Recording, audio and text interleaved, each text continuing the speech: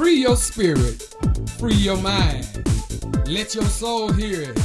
Your light will shine. Pastor A.V. Nichols, the ambassador of wisdom, is coming to you in just about 40 seconds. We're hoping that you will open up the mail that's about to be delivered. One of the hardest working women in gospel. That's Pastor A.V. Nichols, an outreach pastor, reaching out through Facebook, reaching out through every means necessary to turn you on to Jesus. So let's get ready. Take some minutes out of your day so the words of wisdom will make a better way. And now, Pastor Ava E. Nichols. Hello, welcome back. My name is Ava Nichols. Thank you so much for tuning in. We've been reading a psalm a day. I do encourage you to read the book of Psalms, the entire book of Psalms. Amen. Psalms is such a blessing. It's been a blessing to my life, and it will be the same for you as well.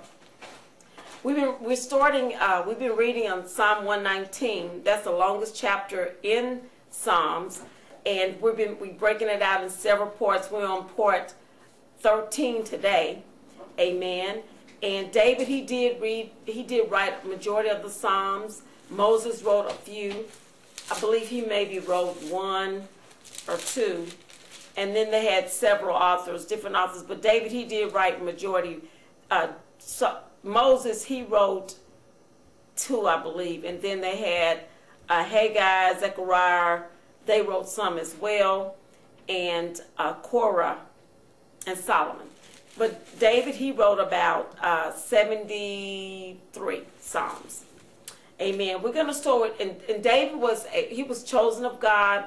Also, he was a shepherd, and he was a warrior, and also he was a musician as well. He taught himself he developed his fighting skills, defending the sheep. Also, he did, in his quieter times, he did teach himself the flute and the harp. Amen. And then he joined forces with Saul, and he was a warrior. And he convinced Saul that he could defeat the Philistine. And that was the giant, about Goliath and David. And so he did. And so therefore, he had several successes defeating the Philistines, and then Saul became jealous of him. And unfortunately, and that forced David to become an outlaw. So David wrote a lot. He talked a lot to God, and he wrote Psalms is full of poetry. The Hebrew Psalms, Hebrew's poetry doesn't rhyme, but there's also praises and songs in Psalms. Psalms is beautiful. Amen. I do recommend you to read the entire book of Psalms and read the Bible as well daily. We're going to start with verse 128 and go forward. And it reads, "Therefore I esteem all your precepts concerning all things to be right, and I hate every false way. Your testimonies are wonderful. Therefore does my soul keep them. The entrance of your words give light. It gives understanding to the simple. I opened my mouth and panted, for I long for your commandments. Look you upon me and be merciful to me, as you used to do to those that love your name. Order my footsteps in your word, and let not any iniquity have dominion over me.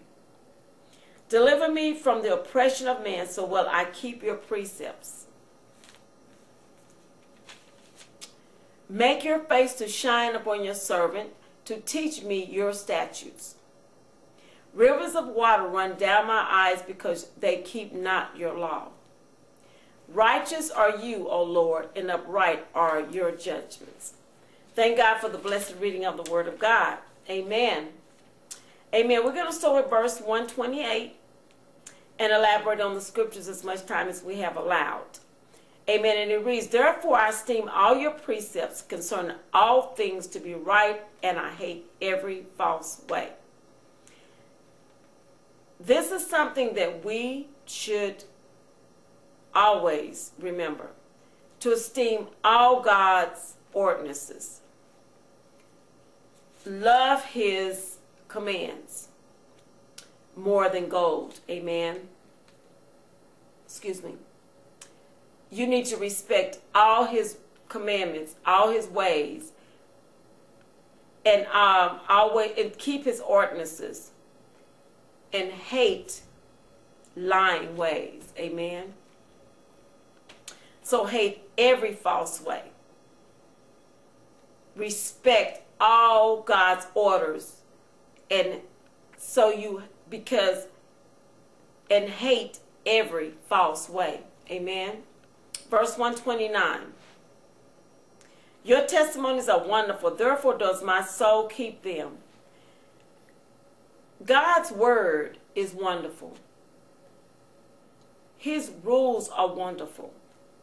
That is why we should keep them. Amen. We should obey his word. And if you don't know what the word of God is, you need to get in the word of God and find out what the word is to obey. Amen. And when you obey, that's putting it into application. You're applying the word to your daily life. 130. The entrance of your words gives light. It gives understanding to the simple. Even the simple can understand God's words. Amen. And when you learn his word, the word will give you wisdom and understanding, even for the simple, even for the foolish. Anyone can learn the word of God. Amen.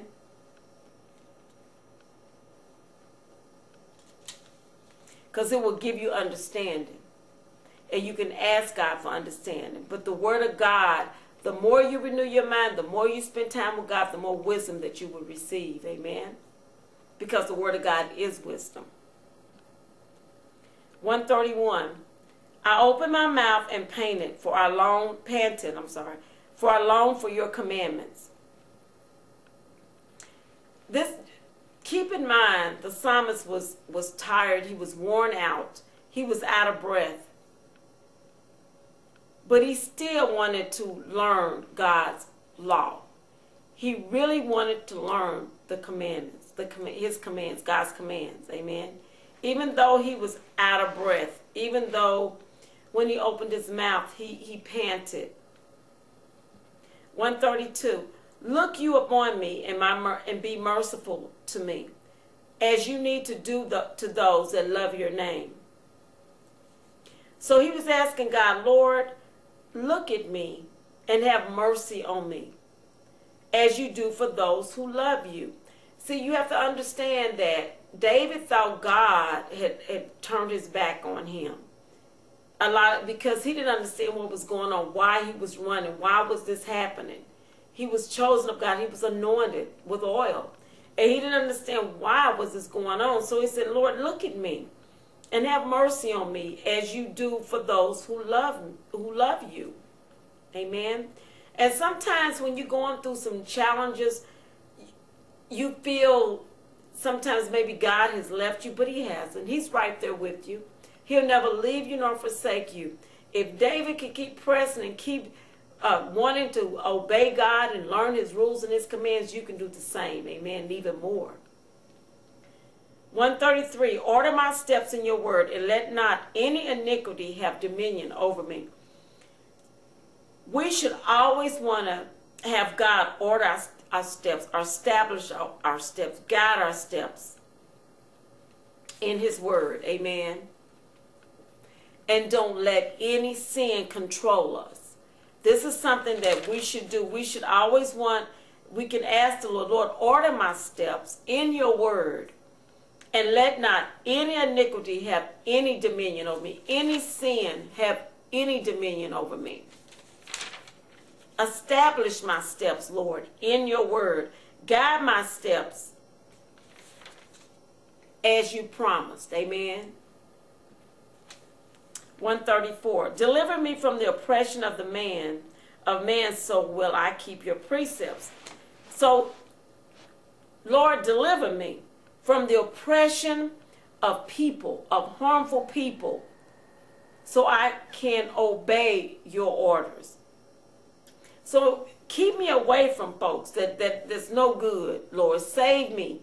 Keep me away from them, those that are harmful to me, so I can obey your orders. If you're around folks, how are you going to obey if they're living contrary to the word of God? Your mind, your focus is to keep his precepts and his orders, to obey God's orders and obey his keep his precepts. Amen. 135. Make your face to shine upon your servant, and teach me your statutes. Lord, show me your kindness. Show it to me, God. Show your kindness to me, your servant, and teach me your demands. And so this is something that we need to really learn, and knowing that we can talk to God. We can talk to him. Sometimes it's best to talk to God than anyone else. Amen. I need your kindness, Lord. I need some help today, every day. Show me your kindness to me, your servant. Teach me your demands, Lord. Teach me your decrees. Teach me your statutes. Amen. 136. Rivers of water run down my eyes because they keep not your law. And so he was so upset, and he was crying because people do not obey his teachings. He knew that, because he wouldn't be in the mess that he is if it wasn't that way. So he was very upset, and he was in tears.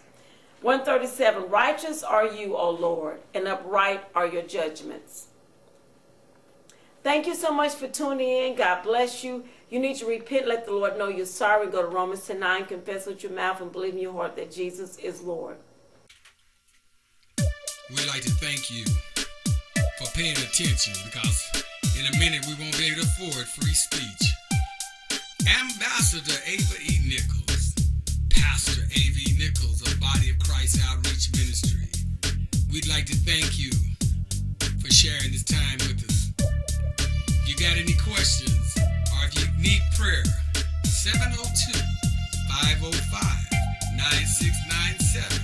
Or email avanichols1@yahoo.com. You can find us on YouTube, Unknown Soldier 8. That's UNKNOWNSOULDIER